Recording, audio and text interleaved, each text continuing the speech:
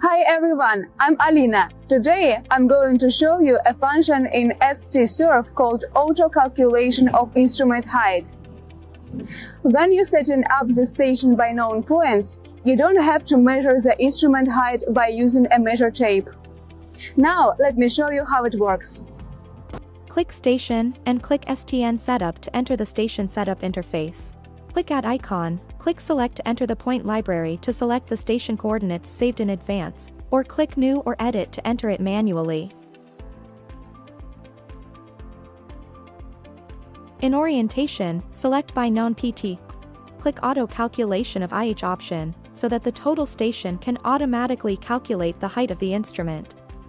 Click Add icon, click Select to enter the point library to select the backsite coordinates saved in advance and input the pole height.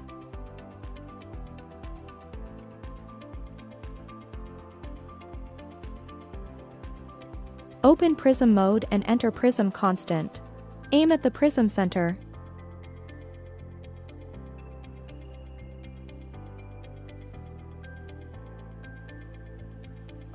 Click OK, and check if the measurement error matches the standard. Now station setup success, and the height of the instrument is shown on the screen.